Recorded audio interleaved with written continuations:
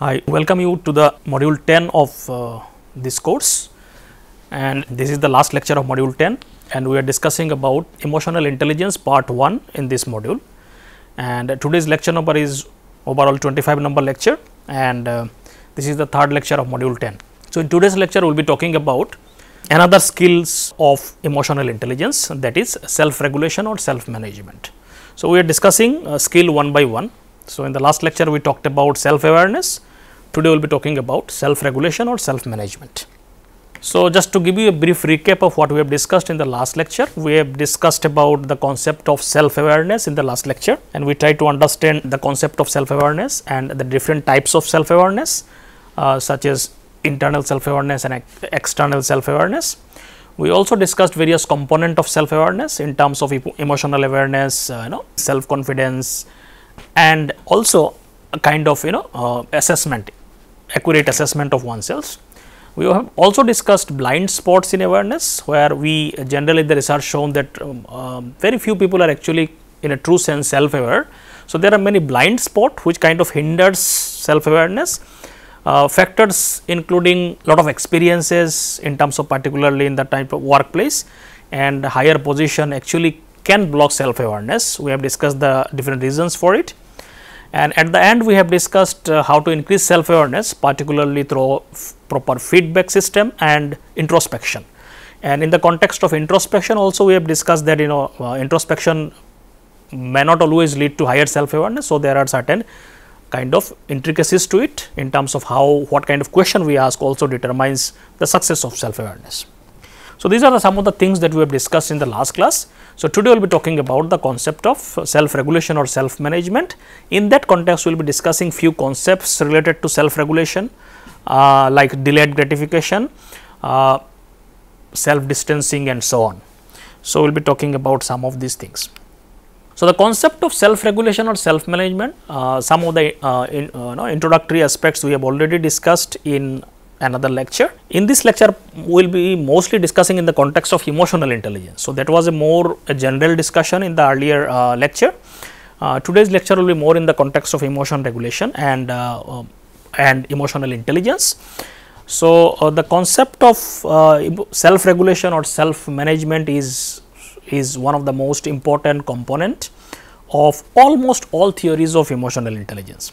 So, we cannot one of the most important thing that comes to our mind when we talk about emotional intelligence is self regulation. How are you able to kind of regulate yourself, control your expression of emotion according to the context. So, this is one of the most important aspects of emotional intelligence that is most visible. So, today we will be talking about some of the different aspects to it, so that we understand this concept more detail. So, self management involves using our understanding of our emotions to control and direct ourselves. So, it is more about controlling your experience of emotion, and it is based on your understanding also. The essence of self management is to regulate our emotions so that they do not govern us. People who are not able to regulate emotions kinds of regulate them, So, whatever emotion they experience, their life kind of flows in those directions. So, kind of emotion regulates them rather than they regulating emotions. So, emotion regulation is very important in that context, that you take charge of emotions and use it the way it is productive or it is necessary in a particular context. To achieve this, we need to use our knowledge of our emotions to govern our behavior. Knowledge of emotion is very important, understanding is very important, which also includes employing methods that assist us in regulating our emotions. So, different strategies, some of the strategies we have already discussed, few more we will be discussing in today's lecture. Identifying and preventing emotional triggers, what triggers sometimes unconscious expression of emotions. So, identifying those are also very important, and avoiding thought patterns that may lead to emotional breakdowns. So, controlling of the thought is also very important. So, it is very crucial to manage our emotion because the alternative is very unappealing. So, if you are not able to regulate emotions or manage emotions, your quality of life will suffer to a large extent, because people generally don't, generally there will be kind of in terms of your social life, in terms of your relationship, everything may get spoiled because of lack of emotion regulation. So, it has a lot of applied implication in terms of quality of our life. So, people who do not manage their emotions in the business world are frequently referred as rageaholics or drama queens. They kind of elicit sighs, eye rolls and even terror from others. So, people who are kind of all the time busting out emotions and not able to regulate that, generally people do not like to be associated with them. They kind of frequently people use and kind of avoid them, because no one wants to be associated with people who are not able to regulate their emotions. So, it is very self evident that if you cannot control yourself, you cannot manage others. So, this is something very important. So, if you yourself are not able to regulate your own emotions, you cannot expected to control others' emotions or kind of manage the emotions of other people. So, no one wants to follow someone who lacks control, self control. The traditional idea that a boss or a leader is valued because they employ whatever method necessary to obtain results from their team is a thing of past. So, that is not somehow does not work in the present scenario, that a leader or a boss who use any tactics just to bring out the result, because that does not work in today's scenario, and it generally do not work in the relationship context, because you may be harming or kind of impacting negatively people in their lives and their relationships, and even despite that, if you get result also, the problem is a lot of other complications will happen. So, that is not something that is desirable. So, self control, self management, self regulation is something very important, and it is also very important for the leaders and people who kind of influence other. If they themselves are not able to regulate their own emotions, people will not like to follow, and kind of the respect they required will not, they will not get those kind of respects and satisfaction from connection with those people. So, one important thing is the self awareness precedes self management. So, self awareness is very important. We have already discussed in detail what is self awareness in the last lecture. Without self awareness, you cannot also regulate self or manage yourself, because first thing is that you need to understand, become aware that what are the patterns you have, what triggers your emotions, how you kind of deal with other people. All this understanding and awareness is very important. With that awareness, obviously slowly one can regulate management, but without awareness it is not possible. So, that is the requirement, kind of a preceding requirement for self management or self regulation. Self awareness is very important. It is a kind of prerequisite for self management and self control. Without knowledge of our emotions, it cannot be challenging. It will be very challenging to manage them effectively, because a lot of this kind of lack of self regulation happens because you are not aware. So, a lot of this unconscious pattern kind of plays out in the world, in the behavior of people, because they are not aware how they are behaving and reacting. So, whatever pattern happens, they just keep expressing and they just flow with that. So, that can create problem because of, and a lot of this actually arises because of lack of self awareness. So, self awareness can be particularly helpful in managing negative emotions, particularly like anger and all the kinds of destructive emotions. To manage them, self awareness is very important. By identifying and understanding our negative feelings, we can often diminish or regulate the impact. So, self awareness is something very important, and we have already understood the details of it in the last lecture. So, this is an example that is also just to add on to understanding of that how self awareness can be important. So, for example, if someone experiences fear before meeting an important client, one can often alleviate or reduce those anxiety by acknowledging the emotions and its cause. So, if somebody is afraid of some kind of upcoming event, so one thing you will understand that that is this particular event is causing that particular emotions like anxiety and so on, or fear. So, one needs to acknowledge that this is what is happening. Once I recognize that I am afraid or there is a sense of anxiety, I can take steps. So, first if you can recognize that, become aware that okay, I am experiencing this emotion because of this upcoming event. So, there is a kind of mental expectation for something about that event. So, that awareness, that recognition is very important. So, if you recognize, you can do something about it. If you if you do not understand and aware of this impact of this particular event, then there is no possibility. So, that awareness and recognition is very important. Then one can take some step to address it. Now, I know that feeling scared before an important event is common for me. So, this may be a general pattern of one's emotional expression. Therefore, when I sense fear, it reminds myself that means that meeting is significant. So, when you fear, anxiety and in the context of particular meeting or something, it reflects that it is a very significant meeting. So, you understand the signal of it in terms of emotions, how emotion is, what emotion is signaling you. This acknowledgement is usually sufficient to calm and remind that my fear is serving a purpose. So, then you accept the fear, that is a pattern, and it is kind of indicating that it is an important event. So, I am apprehensive about it, and once you acknowledge that, kind of accept that, then obviously it will not, the intensity will go down, and it will, you will understand that it is serving a purpose. So, it can become a productive in that sense. So, this self awareness, that understanding can enhance your self regulation. So, this is just an example of that. Now, few terms that are used kind of interchangeably, but they may be kind of little technical differences in terms of this understanding or defining this term. One is delayed gratification, another is self control and self regulations. These concepts are generally kind of interchangeably used and inconsistently used in the literature. So, let us see what are the differences in terms of meaning of these terms.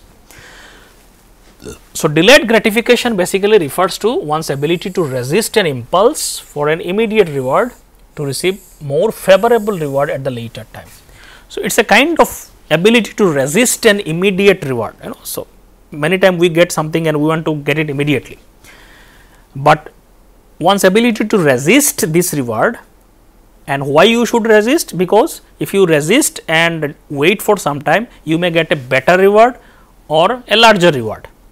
So, resisting immediate thing can give much better result. So, that is why the ability to resist, particularly to get a resist an immediate reward to get more favorable reward at a later time, or more, you know, kind of a larger reward at a later time. So, that ability is called as delayed gratification. So, are you able to delay the impulse of gratifying immediately? Because if you stop yourself, then you can get a better reward. So, that ability is called delayed gratification. So, this is kind of a standard definition that has supported by research, that highly successful individuals possess the ability to delay gratification. A lot of research shows that delayed gratification is very important for success in life, because then you can kind of control yourself, and rather than going with whatever is immediately available, and control yourself, so that you get a better outcome later. So, that ability is very important for success in life and various endeavors of one's life. A lot of research has actually shown that. So, that is called delayed gratification. So, there is an element of self control, self management here, that you control yourself whatever is immediately very enticing, because that self control or controlling yourself immediately can lead to much better result later. So, this is a term that is connected to self regulation, and the term self regulation is a kind of very broad concept that encompasses the concept of self control, So, self regulation is a very broad term, self control is kind of one aspect of it, and kind of this delayed gratification is a specific aspect, a specific case of self control. So, self control is just another construct that exists on the continuum of self regulatory abilities. So, self control is one of the particular category of self regulation, which also includes impulse control, ego resiliency and so many things. Delayed gratification is positions between these two constructs on the continuum. So, in summary, delayed gratification is a basically specific case of self control, which is component of a self regulation. So, you have self regulation,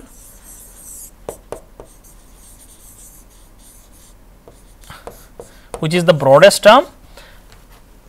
Under this basically can come many self regulation things. One of the self regulation could be kind of self control,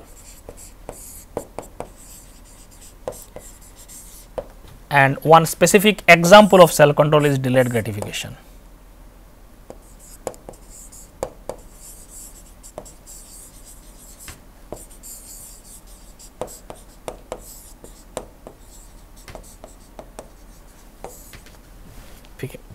So, delayed gratification is a specific case of self control, which comes under self regulation. Self regulation is the broadest term, which includes many self regulatory abilities including self control, and delayed gratification is one particular case of self control, because you need to control yourself for the immediate reward, so that you get a better reward later. So, the delay of gratification is, as we have already discussed, is an ability to postpone an immediate reward. Why you need to postpone? Because if you postpone it, you will get a better reward in later time or in the future, for the sake of more valuable reward in the future. It is a crucial aspect of self regulation and exercising self control. So, here very self control is kind of inbuilt in it. You need to control yourself for whatever is reward is there immediately to get a better reward in the future. So, in most cases, delayed gratification is evaluated through tasks that ask people to give up a smaller immediate reward in order to receive a larger reward later. So, in the experimental setting, this is mostly done where people are asked to give up a small reward. If they wait for some time, they will get a more better reward later. So, mostly the tasks are designed like that, so that, and then see whether people are able to wait for some time or not, and that is how it is measured in the experimental setting. So, the capacity for delayed gratification tends to increase as individual grow older. So, this ability naturally increases. A small child will find it very difficult to delay gratification if some enticing things are given to the child, maybe chocolate or something, the child would want it immediately. So, delay of gratification will be obviously difficult for a child, but as the child grows, as people become older, this ability may increase, because then you can kind of intervene with other thought processes.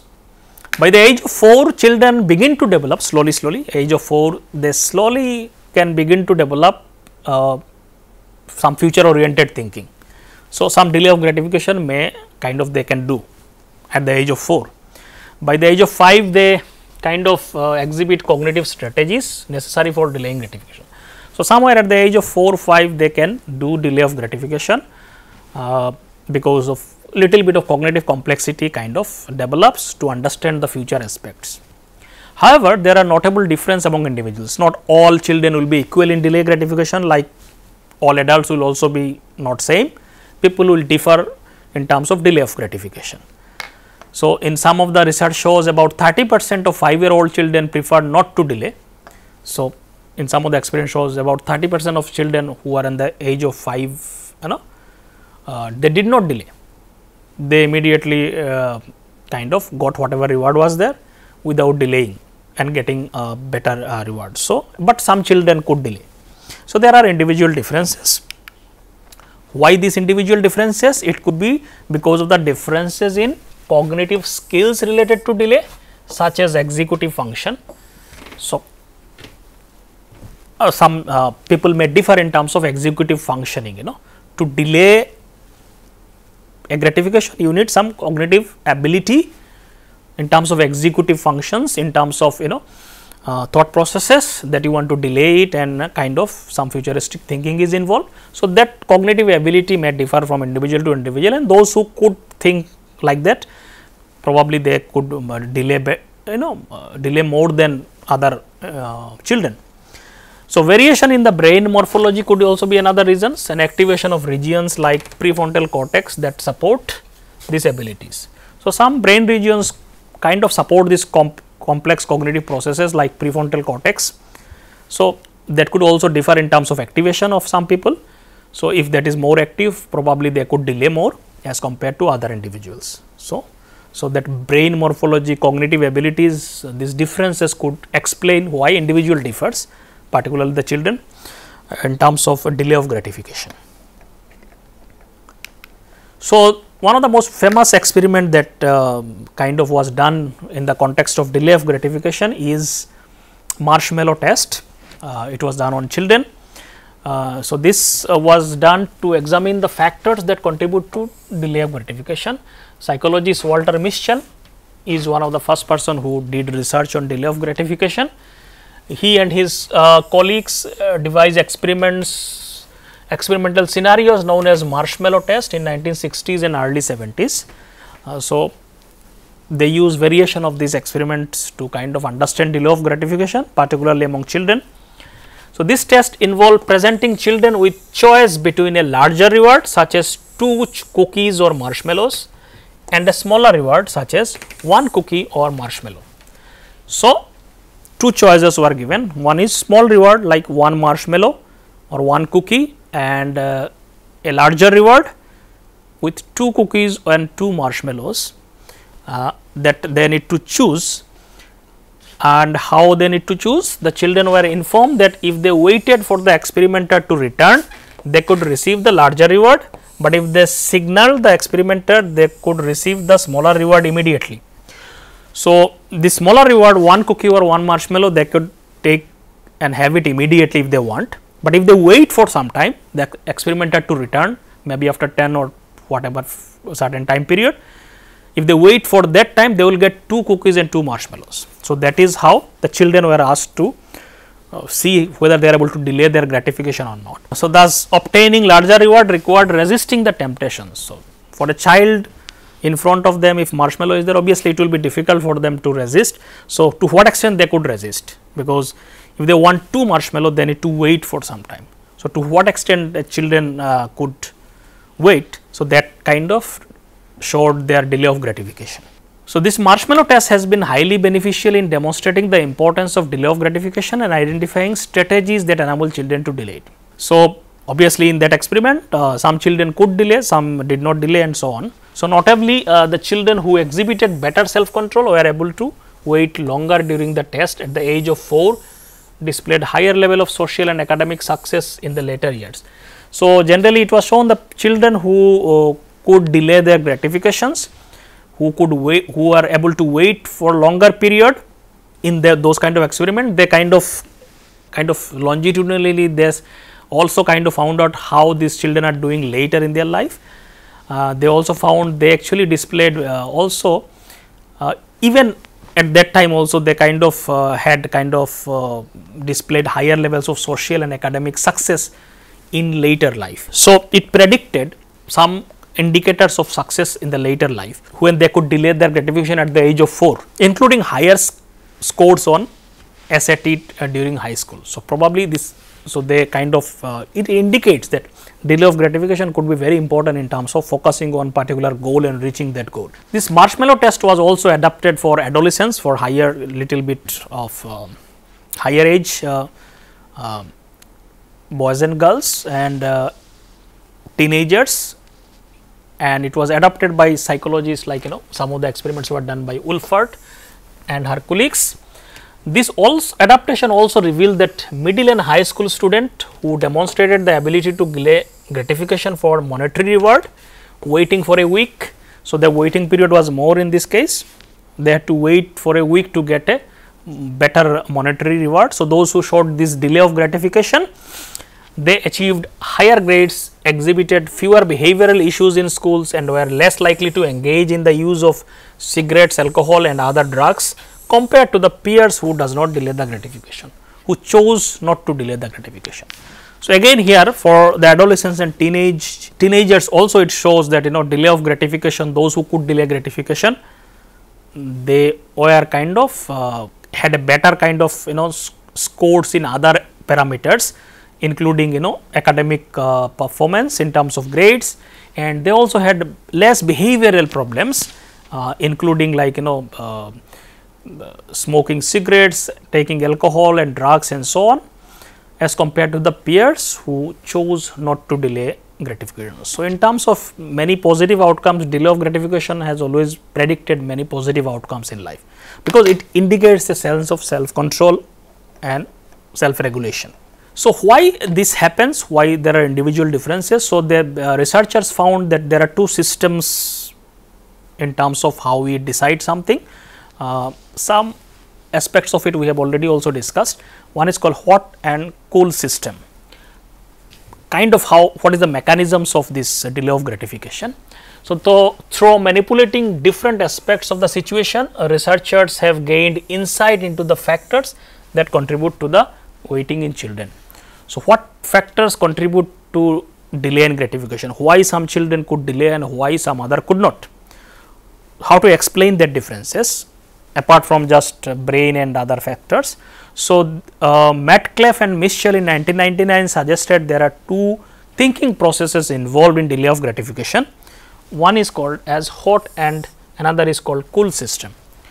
So, in the thinking processes, these two system determines the different outcomes and can explain delay of gratification. So, the cool system is designed for complex thinking, understanding time and remembering specific events. This system is referred to as no system. So, basically whenever you use cool system in your thought processes, you are basically thinking complexly and trying to understand different aspects of a system, and you are also trying to understand and remember specific events, and basically you are trying to know and understand and using complex processes, thinking processes. On the other hand, hot system when one is employing is specialized, especially when we are doing quick processing of emotions and reacting based on certain triggers. So, hot system is very quick, and it is mostly when we react based on our emotions and some triggers, not much thinking involved in it, whether they are unconditional or conditional. This system referred to as the go system. So, something triggers and you just go, and so that is the hot system of thinking. So, these are the characteristics according to the Metcalfe and Mitchell from their research. They showed that there are this is how they are different. In the hot system is very emotional, it is just go, triggers and you go. It is more simpler processing, it is more reflexive, it is fast. It generally develops early in the childhood. Mostly in the children, hot system is there, they cannot do complex processing. So, generally it is accentuated by stress. So, under stress our hot system become more active. So, when we are very stressed, hot system will become more prevalent. On the other hand, cool system is more cognitive, more thinking is involved in it. It is about no system. You do not just go by the trigger, you try to understand the things. It is much more complex. It is reflective, it is not reflexive. Reflex means something happens and you just follow the reflex. In reflection, you think about it. This is much more slow and generally develops later. It is generally cool system decreases under stress. So, people generally do not use cool system under stress.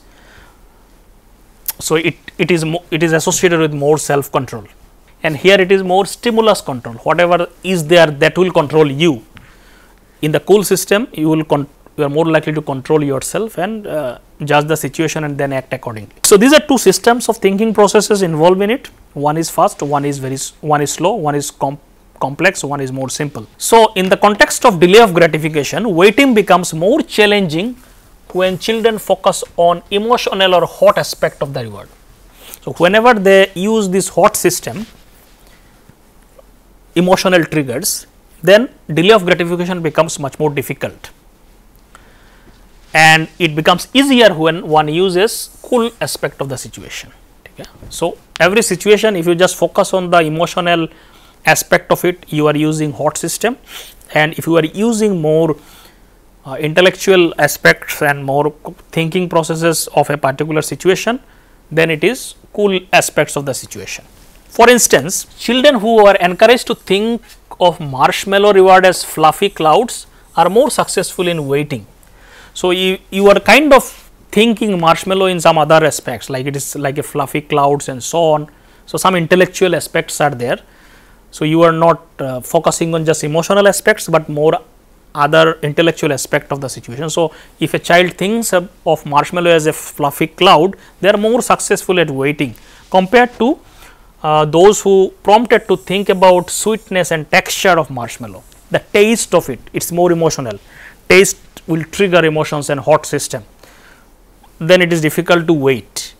So, delay of gratification is generally associated with cool system. So, the more you are able to use this cool system, the more delay of gratification is possible. Hot system is generally whenever we are using, delay of gratification becomes more difficult. So, children who excel at delaying gratification have learned strategies to divert their attention from enticing aspect of the immediate reward. So, if you are not focusing on the just enticing aspect of the immediate reward, then you can delay it. But if you are thinking only about the enticing aspect, then hot system will come into the play and it will be difficult to delay the gratification. For example, a child with strong delay abilities might distract themselves by singing a cheerful song and observing their surroundings, basically focusing on something else while waiting. Conversely, a child with weak delay abilities might fixate on the cookies and its enticing taste. they will focus on only the taste part, and then it is bit difficult to wait. Over time, children improve their cooling strategies. Obviously, we can use more of cooling strategies as we age, and most adolescents can easily endure 10 minutes wait time that would be challenging for a preschooler. So, obviously, with the passage of time or with the progress of our age, cool system we can use it much better way. Unfortunately, accessing cool system or ability to delay becomes more difficult sometimes when it is actually required very strongly, especially when we are stressed, then it can actually negatively impact our cool system, and hot system becomes much more active. So, sometimes under difficult situation, stressful situation, cool system may be actually very important, but at that time it becomes most difficult even for adults. So, stress negatively affects the capacity to delay gratification. For example, during the first semester of a college, when it would be highly beneficial to control urges, to overindulge in drinking and eating, such urges are frequently succumbed to. When it is very important, especially in the first semester and college, when it would be highly beneficial, generally under stress or under pressure of peer, whatever it is, generally people succumb to that. So, that whole hot system comes into the play under stress. So, in real life, it may not be easy to delay gratification, primarily because when it is required to control yourself, delay yourself, and if situation is very stressful and under pressure, hot system can come into the play, and that may make it more difficult to kind of delay the gratification. Furthermore, chronic stress during childhood hinders this development of the ability. So, some negative events in childhood can hinder this ability to delay, like chronic stress. If a child has experienced chronic stress again and again in the childhood, developmentally they may not be able to delay gratification in the adult also. So, impact of childhood experiences can be there in the adults also. Some psychologists says instead of viewing delay of gratification as a skill, psychologists like Block and Funder and their colleagues propose that it is more of a person's level of ego control, which refers to their overall tendency to restrain impulses. It is not a very specific skill, but it is more of a person's ability to restrain their impulses, which can sometimes become better under certain circumstances and can become low under certain circumstances. So, it is one ability to control and overall tendency to restrain impulses. So, on the one end of the spectrum, there are individuals who lack control. So, some individuals they do not have any sense of control in terms of delay of gratification. They are highly impulsive individual, whatever comes they just do it, very impulsive, without considering the consequence, what will be the consequence of my action, they do not think. So, very impulsive people. So, they lack self control, delay of gratification.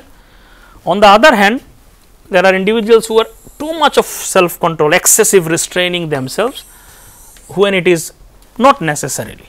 So, people can be opposite spectrum also, too much of control some people, and some people they do not have any control. Both may be maladaptive in some sense, because both may have their own problems. In both extreme, under control or over control are considered maladaptive. Under control individuals struggle to pursue long term goals. If people do not have any sense of control, they cannot do or perform or bring or work or pursue some long term goals, because they cannot stick there. To stick to a long term goal, one has to have some sense of self control and ability to not distracted by so many things. That will not be possible for impulsive people and lead a fulfilling career and work and so on. Over control individuals on the other hand will miss out on opportunities for pleasures and expressing emotions. Too much of control, that can become also maladaptive, and the people will not be able to enjoy their life at all. So, that may also be maladaptive if it is unnecessary and too much. So, a sense of balance is required. Delay of gratification control is very important, but to the extent that it is necessary for bringing about productivity in one's life.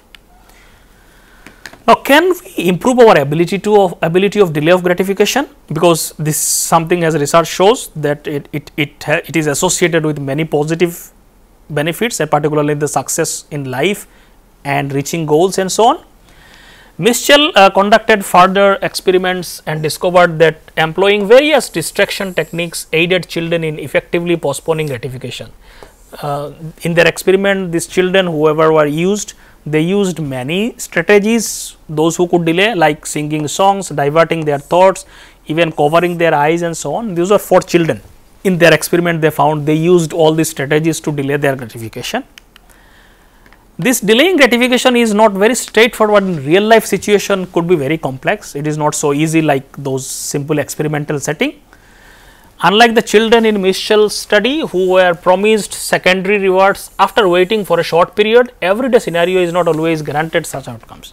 The problem is that in real life, even if you delay gratification, you will get a better reward in the future is not guaranteed, because there is nothing guaranteed in life.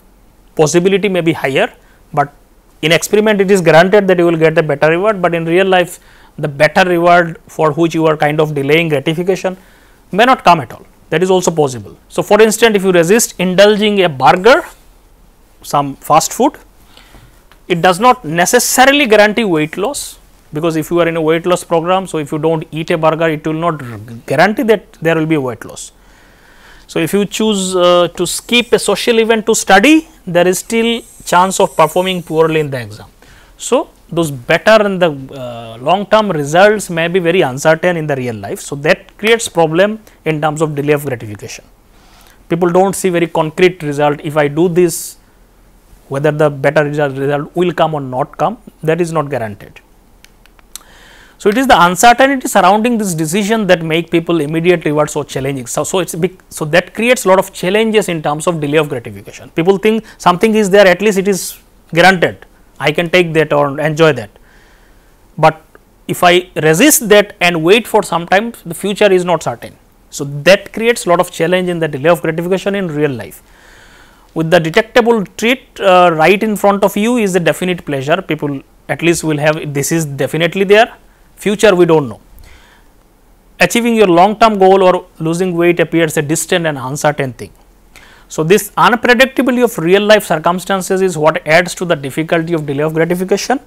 The timing of the event in the real world is often uncertain and not easily predictable.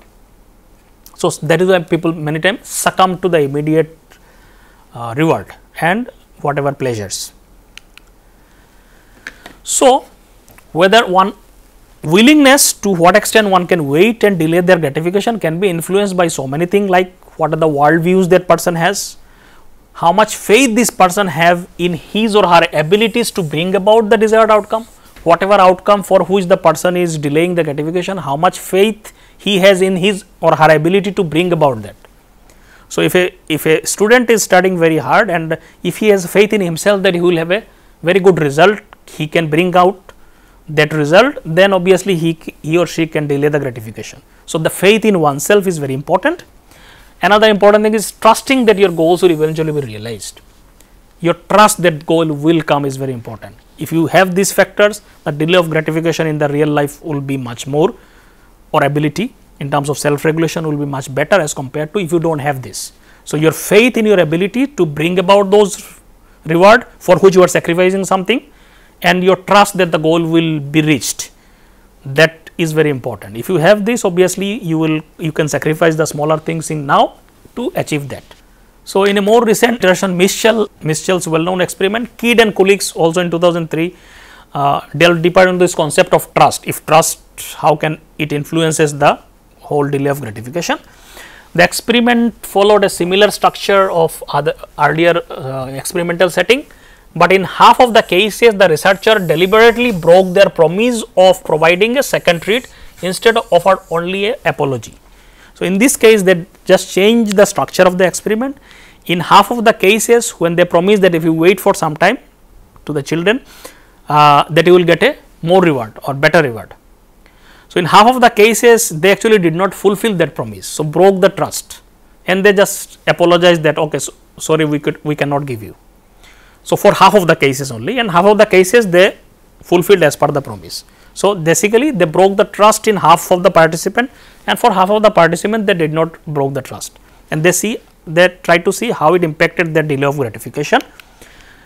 During the subsequent run of the experiment, majority of the children who had received a promised treat, whoever has received whatever as per their promise given by the experiment, in the initial experiment, once again exhibited the ability to delay. So, when their promise was, they were asked that they will get a better reward and they were given, then they showed delay of gratification again in the subsequent experiment. However, the children who had been deceived during the first round of the experiment, that they were asked that they will be given more better reward, but actually they were not given and they said sorry, we cannot give you. So, their trust was broken. For these children, they immediately consumed whatever marshmallow was given as soon as the researcher left the room, without waiting for a better reward later, because their trust was broken. So, they preferred to have whatever is there rather than waiting for a better reward, because the trust was not there that they will get the result or not. So, this shows trust plays very important role in terms of delay of gratification. Furthermore, providing feedback regarding the anticipated wait time, if you know very clearly how much you need to wait to get a result, if you have that feedback from whatever sources, then delay of gratification also becomes much more easier, rather than if you do not know when the result will come and all these uncertainties creates problem in the delay of gratification. Another concept which is connected to self regulation that we will be talking about is called as self distancing. So, we will be talking little bit about, because it is connected to the self management and self regulation, because some of the aspects of self regulation we have already discussed. Here we will be talking some other dimensions of it, particularly some newer dimensions. So, one aspect of delay of gratification we have talked about, which is kind of an aspect of self control. Another aspect which is important for self regulation as well as emotional intelligence, which could be connected to that, is self distancing for self regulation. Now, there is a self reflection paradox. We have already seen that self awareness when we discussed in the last lecture, that introspection could be very kind of, the result could differ based on how you ask questions. Sometimes introspection could be successful, may not be successful. So, there is a sense of paradox in that. So, we will see some other reasons why sometimes introspection could be successful and may not be successful in some other context. So, there is a paradox in self reflection when we reflect on whatever has happened to us. One hand, there is a numerous studies that suggest encouraging individuals to contemplate the reason behind their distress have a significant benefit. So, if you are having distress and kind of self reflect on it, try to understand it, then it gives a lot of benefits in terms of mental and physical well-being. So, self reflection, many research shows, is very good for mental and physical well-being, particularly when we self reflect on the distress and the negative, if we are experiencing some negative emotions and thought processes. Assumption is that most of this research assumption is that rationalize their emotions, people can develop explanations for the negative experiences, leading closures and emotional relief. So, when you process it properly, so it will reduce the emotion, you will understand what is happening, you will be able to get more conscious about your emotional things. So, that is why self reflection can be beneficial. However, some research also shows, another body of research, that people's attempt to understand the feelings often sometimes can backfire also, and trapping them into repetitive thoughts and worsen their emotional state. So, sometimes when you are in the negative state of mind and you self reflect, it can further increase whole negativity and other things. So, some research shows that is also possible. So, there is a sense of paradox, sometimes it is, some research shows it is successful, some research shows it may backfire. So, it raises a question, why sometimes it is successful and why sometimes it fails. So, to understand this, we can use this concept of self distancing as a concept which can give us some insight in this direction. So, what is self distancing? So, self distancing is a psychological concept that involves adopting a perspective that is detached and removed from one's immediate subjective experience. So, you kind of create a distance from yourself, you remove yourself from the experiences and look at it from a distance. So, you create a distance from the self that you are. So, that is called self distancing. Do not get immersed, submerged in it, look from a distance what is happening. So, that is self distancing. So, it is a kind of cognitive strategy that allows individuals to create psychological distance between themselves and their thoughts, emotion and experiences. So, whatever is happening in your thoughts, emotion, you just observe and look at it from a distance rather than get engrossed in it, and whatever happens emotionally you become that rather than you create a distance. So, that is self distancing. It enables individuals to view their thoughts, emotions from a more objective external point. So, as the moment you create a self distance, you can objectively look at it, understand what is going on.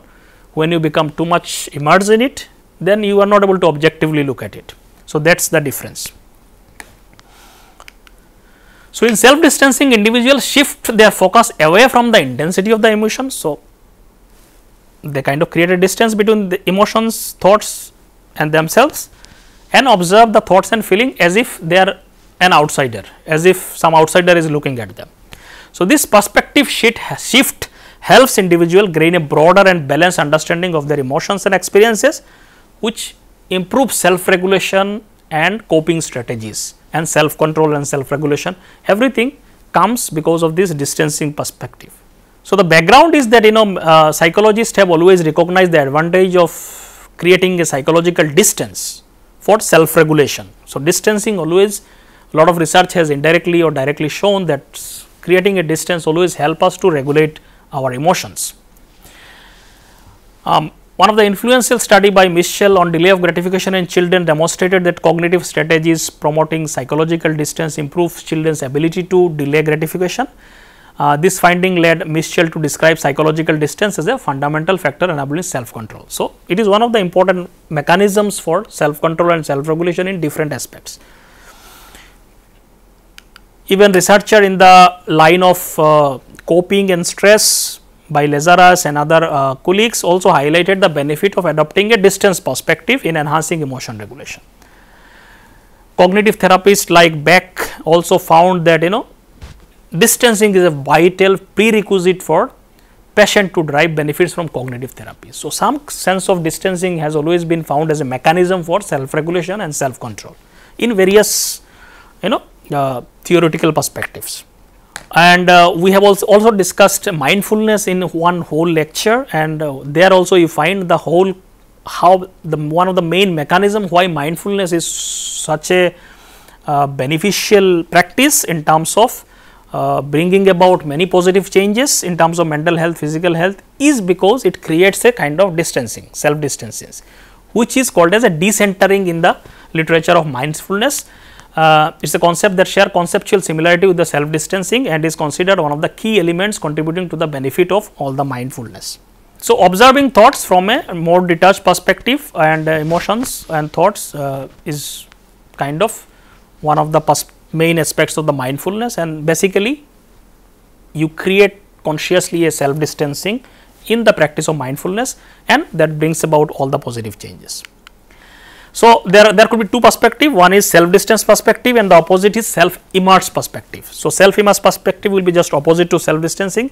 Here self that reflects is same as the self that experiences the emotion. So, you are experiencing an emotion, so there is no distance, you are experiencing the emotion, you are that emotions, So, there is no distance. So, self becomes immersed in that experience. So, experience and self is same thing.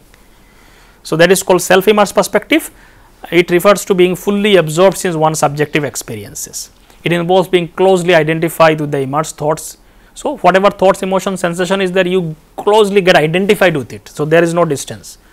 So, you become one with the experiences. So, there is no self separate from the experience. In this perspective, individuals are deeply engaged and personally invested in the experience, often experiencing them as they are happening directly to them. So, whatever is happening, positive, negative, they experience it as just happening to them. So, there is no distance. So, that is self immersed perspective. One example could be, suppose you receive a rejection email after applying for a job, you got a rejection. If you are very self immersed in that moment, you will feel devastated and repeatedly ask yourself, why did they reject me, what is wrong with me, why. When you are fully immersed in your negative emotions and personalized rejection, that can lead to self doubt, prolonged distress and so on. So, you are completely, the negative emotion that arouses, you are completely one with it. So, that is self immersed perspective. Self distance perspective, individuals will have sense of objectivity. They can view their thoughts and emotions more objectively without getting overwhelmed by the too much of identified with the emotions. There could be many ways to distance oneself. So, whatever way you create a psychological distance enables individuals to evaluate experiences more rationally, make better decisions and regulate their emotions in a better way.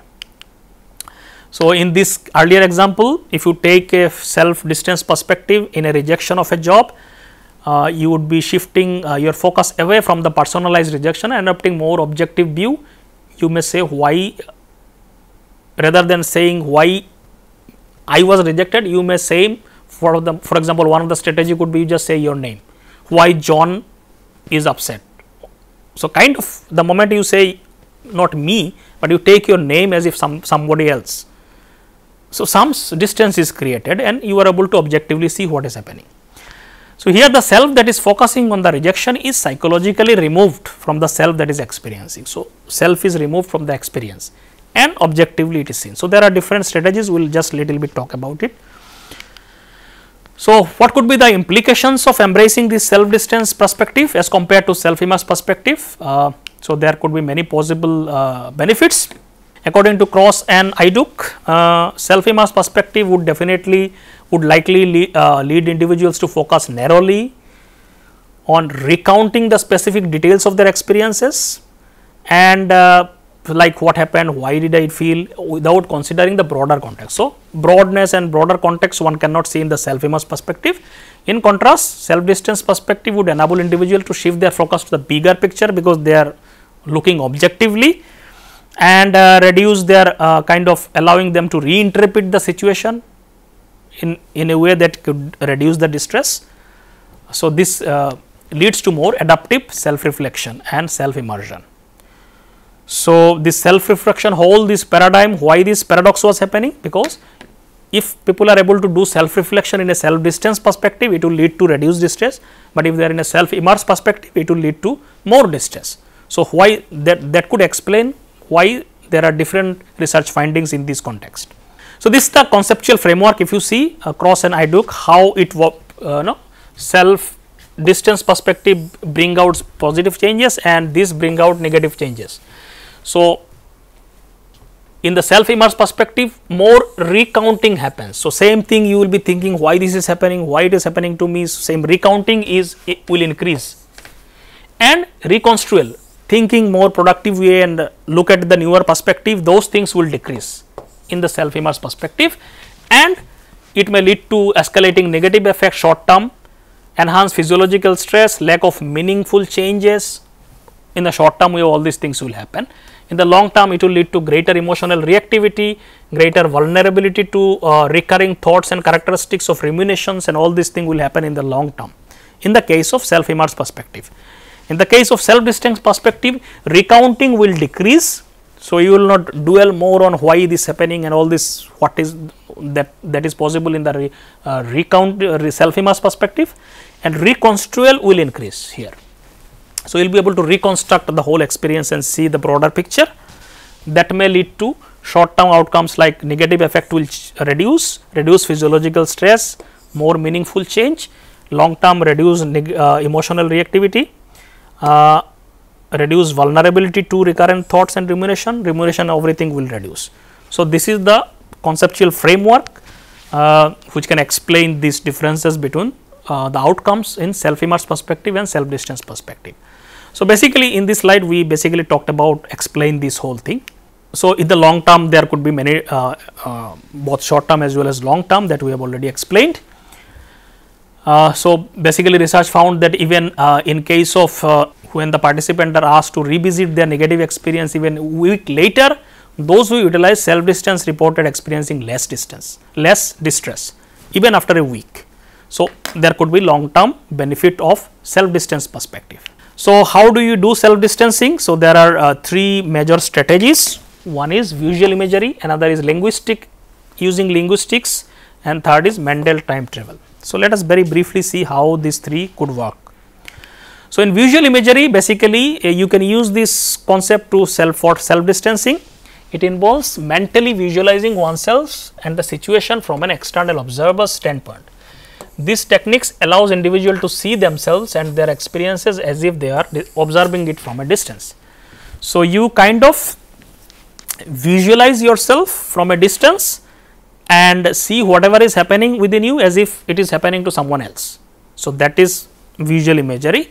For example, a person may imagine watching a movie of their own life. So, you can just close your eyes and see as if you are looking at a movie, whatever is happening in your life. So, there is, it will create a distance and observing the events and emotion from a detached perspective. So, this could be one possibility of self distancing using visual imagery. This technique is mostly helpful for past and possible future experiences. Mostly when something has happened, if it is bothering, you can use this, and some future apprehension also people can use visual imagery. In this context, generally visual imagery can be helpful. So, you visualize yourself or your life as if some movie is going on and you are observing as a kind of someone else observing the movies and so on, like that. So, basically you are creating consciously some distance. Linguistics is another possibility where you use some word, like involves using specific language and pronouns to create psychological distance. Instead of using first person pronouns like I am distressed or why it is happening to me. So, this is becoming like becoming one with the experience, rather than using some different word, third person pronouns of their own name reflecting their experiences. So, that can create distances. For instance, instead of saying I feel upset, a person can say John feel upset or he feels upset. So, you can name yourself and say John feels upset or feeling upset. So, as if by using language you are creating a trick in terms of creating a distance. So, when you say John is feeling upset, as if John is someone else and you are looking at it. So, using some linguistics, you can also, rather than using it first word, because the language impacts your mind, thought processes. So, the moment you say John feel upset as if John is someone else, you are creating a distance from yourself. So, by that you become more objective and can see things from a detached perspective. So, linguistic shift helps individuals separate themselves from the immediate emotions, and it helps them to gain broader perspective and may lead to adaptive outcomes. So, utilization of one's name and non first person pronouns during introspection can serve as a self distancing techniques. So, by employing this language element to refer to oneself, it is anticipated that individual would adopt to more objective perspective as if it is someone else happening to someone else, and you have privileged access to their thoughts, as if you are looking at someone else inner life, you have access to their thoughts and emotions. So, this can be very helpful when you are in the midst of experiences where visualization may not be easy. So, when something is happening now, then visualization and closing eyes may not work. This linguistic trick can work when you are in the midst of experience. The last one is the mental time travel. It basically talks about ability to mentally transport oneself into the past or future. By mentally distancing oneself from the present moment, individual can reflect their experiences from a temporal distance. So, in the visual imagery, you are just in the present creating a distance and kind of visualizing yourself and looking at yourself from a distance perspective. In the mental time travel, you are moving ahead or back, transporting yourself in time and look at your life. For example, when analyzing negative experiences, a person can imagine themselves in the future. So, let us say something negative has happened now, you imagine yourself, let us say 1 week later or 1 month later, how you will look at this incident that is happening now or whatever negative experiences that you are going through. Look at it from, let us say after 1 month, what will happen to this thing? Will it remain the same or something will change? So, from a distance, you create a mental time travel and see it from a future perspective. Then generally what happens, this is our life experience, that with the passage of time things heals down.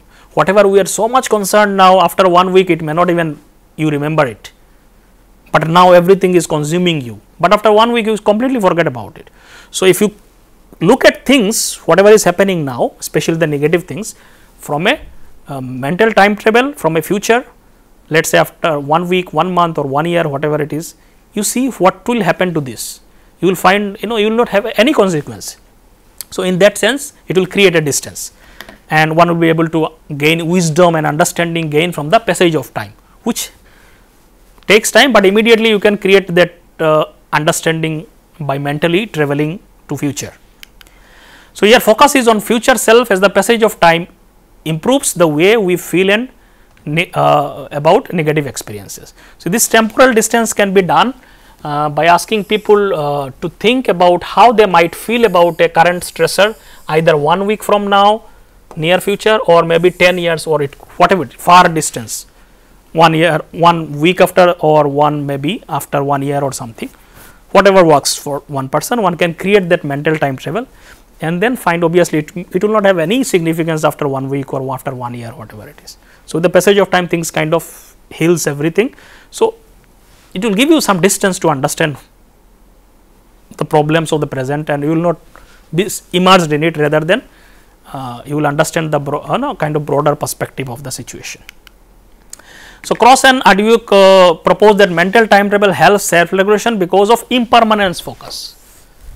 Everything changes, nothing remains. Whatever we are now concerned and kind of consumed by something in the present moment, it will not have any meaning after 1 week or after 1 month.